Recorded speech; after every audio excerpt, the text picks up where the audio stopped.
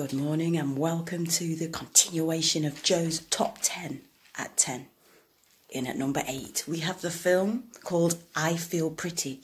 Now, this is a film starring Amy Schumer and also Michelle Williams, who played Mary, Lauren Hutton, who is in the old black and white classic films, and also Mark Silverstein, and he's got a good character in this film, very down to earth, and he plays the love interest of Amy, who wakes up from a fall.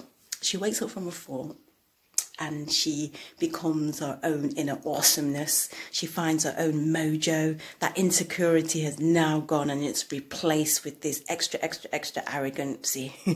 And it just really works. The story works. It's a definite chick flick, but also the men will get it flick.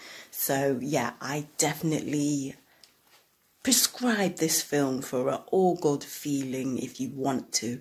Endure the whole of the 101 minutes of this film. It is really worth it, and you're going to be coming away with questioning stereotypes. Definitely questioning stereotypes, definitely having a giggle, having experienced some thoughtfulness within a film, and good acting. Yeah, pretty good, because I also look at the acting, not just the storyline, and the storyline holds up, it's decent.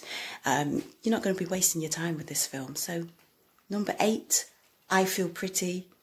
I Feel Pretty. You're awesome. Watch the film. Have a great day.